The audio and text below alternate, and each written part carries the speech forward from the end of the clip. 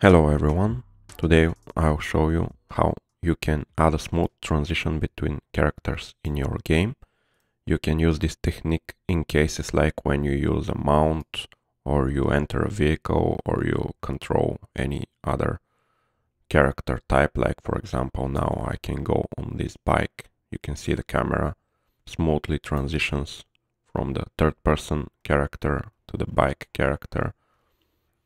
And when you use this technique, you not simply teleport the camera from one character to the other. You can see that it transitions smoothly. You have an animation getting on the bike. For example, this can be a horse or entering a vehicle or anything like that. Let's start with creating this example that I just showed you. Let's open the player controller and the third person character. So let me delete everything that I have created. Let's start creating from the ground up. Let's start from the player controller. Let's create a custom event. So right click in the event graph and start typing custom event. Let's name this event get on bike, for example. And this event will need two inputs: the current player that we want to change and the next player type pawn that we want to change to. So let's create first one input. Let's call this current player. The type should be pawn, object reference. And then let's create another variable which will be next player. Again, type pawn, object reference. And then let's create two variables to save this current and next player so we can use it in our graph. Click on the variable add button. Let's call this first variable player reference. The type will be pawn, object reference. And let's create another one, bike reference. And the type will be our bike character. This is my custom player type.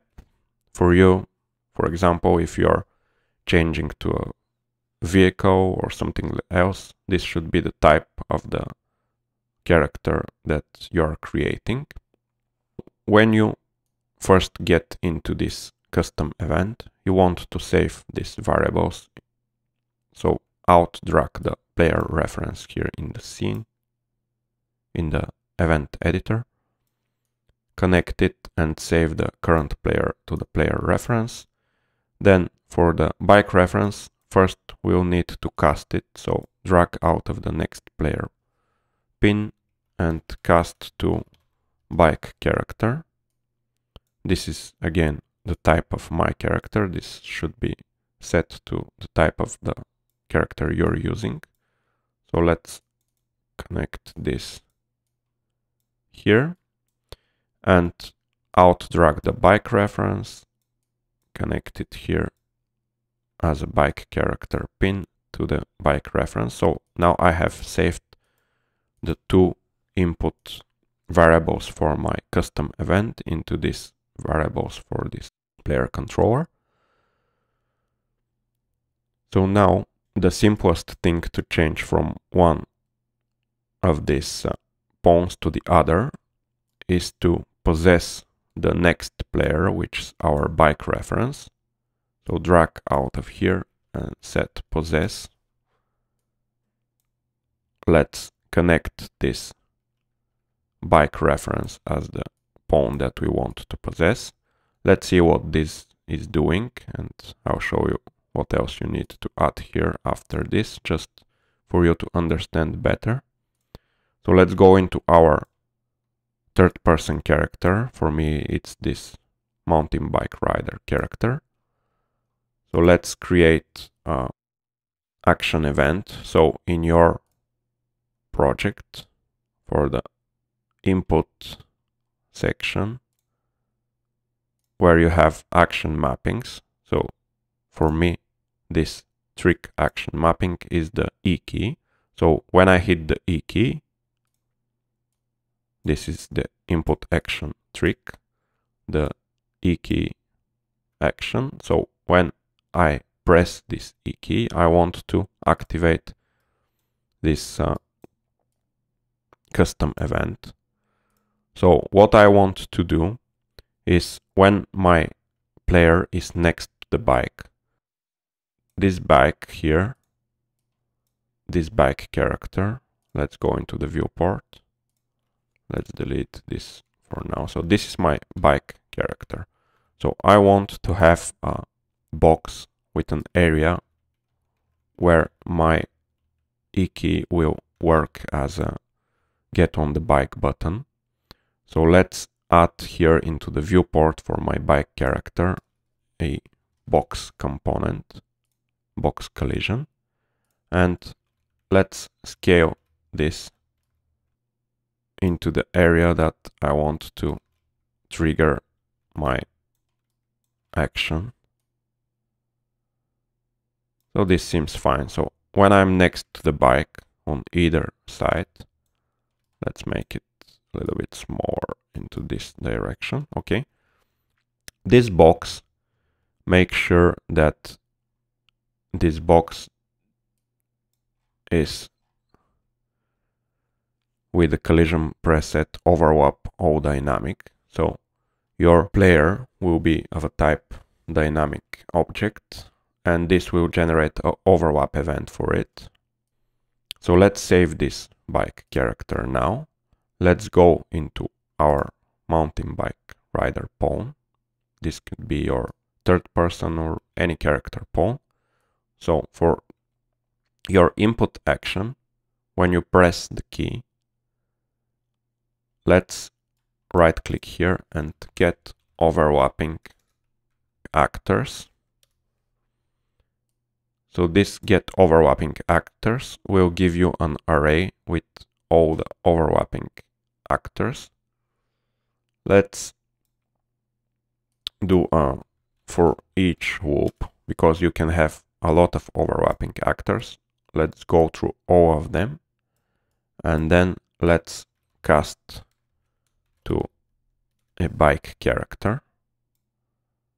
Let's connect this array element here into the object. So we are casting the overlapping actor to the bike character, and if this is successful, so let's drag out of here.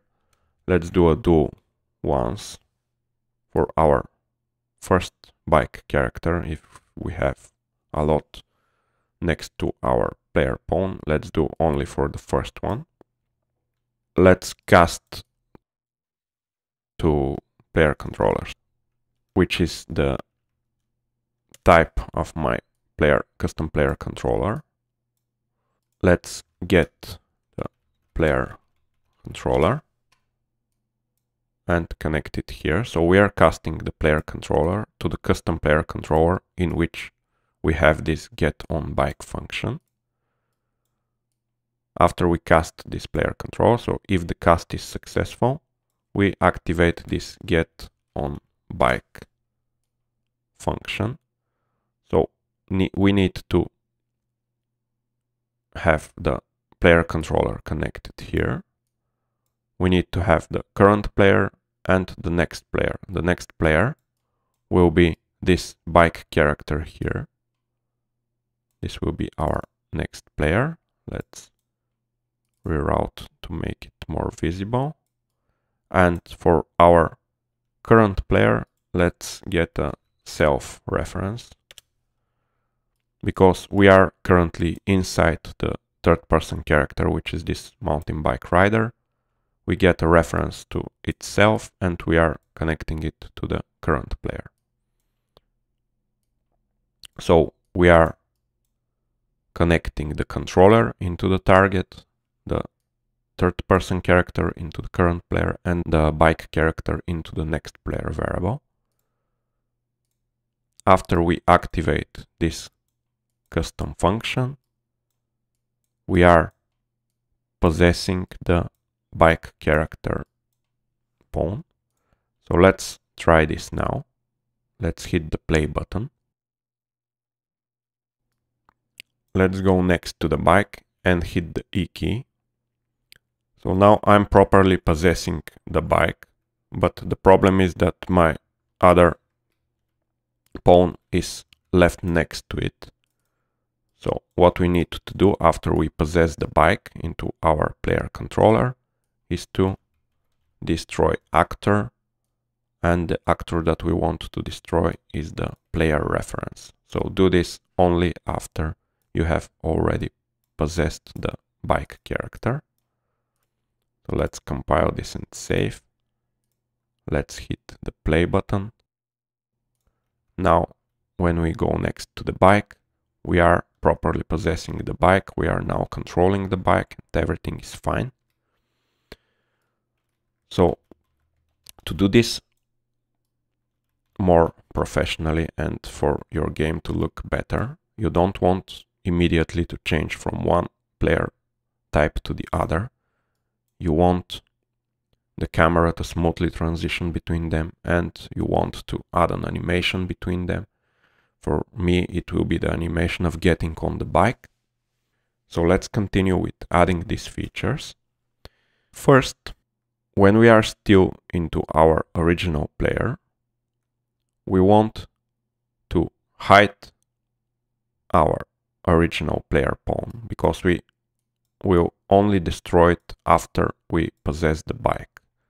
So first we want to hide it. We want to make our rider on the bike visible, and we want to transition the camera between both of them. After we save this bike reference here, let's disconnect for now. Let's do a set actor hidden in game. So let's set this to hidden. So we want to set the player reference to hidden. We want to now set visibility. Okay, let's drag out of the bike reference. Inside this bike reference, I have the third person character as called mesh. So here into my bike reference, this mesh is my third person character. It's currently set to visible false. So this is my rider. For the bike player, it's set to not be visible by default. So when I try to mount the bike, I'll set this mesh to visibility of true. Then I'll disable the input, because I'll have an animation playing with the rider getting on the bike. I don't want to move the pawn between the start of the animation and the end, so I'll disable the input, hiding the third person character, then showing the bike rider on the bike character type, and then disabling the input. Then let's use the set view target with blend. This will smoothly transition your camera. Let's control drag the bike reference and connect it to the new target. So from the original player to the bike reference, you will transition the camera, let's say for 2 seconds. So blend time, enter 2. And for now, let's connect everything like this. I'll add the animation later. So let's first see what this part of the event graph is doing. Let's hit the play button. Now let's go next to the bike, and when I hit the E key, I'm immediately transitioned behind the bike, so there's some problem with our graph. So when we set the visibility, disable the input, and then use this set view target, after this we are immediately possessing the bike character, so this is no longer active because it's happening on our previous player reference. So between these two nodes I need to add a delay node, and let's do a 2-second delay because this is the length of my animation. So after 2 seconds delay, only after this animation with the camera is ended, I will possess the bike and I will destroy the original actor. So compile and save this. Let's hit the play button. Now let's go to the bike, hit the E key, the camera slowly transitions, and I'm now controlling the bike. Perfect. So what we need to do to finish this and make it like the example I showed you in the beginning is to play an animation montage. So play montage, and this animation montage will play for my bike reference mesh. So this is my bike rider.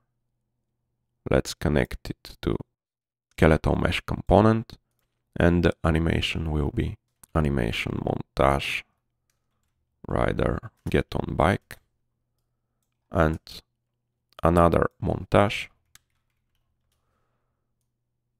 which will be again from my bike reference.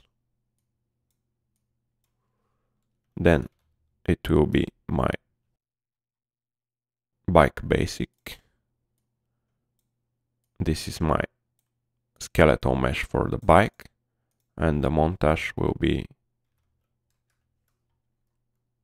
animation montage bike get on bike. Now I have added these two animations. One is for the bike and the other is for the rider. Let's hit the play button. Now when I go next to the bike, when I hit the E key, I now have the animation of the rider getting on the bike, and now I'm controlling the bike. So everything works fine now.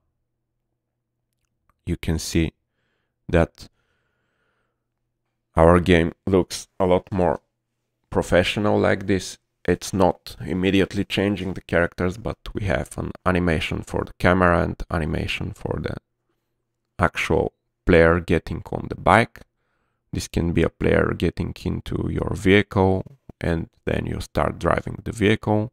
Everything similar to this. You can use any two character types and change between them in this style. So if you like this, please like the video. You can join the channel to support me, and please subscribe to the channel as well. If you have any questions or ideas for next tutorials, please write in the comments, and see you in the next one. Bye guys.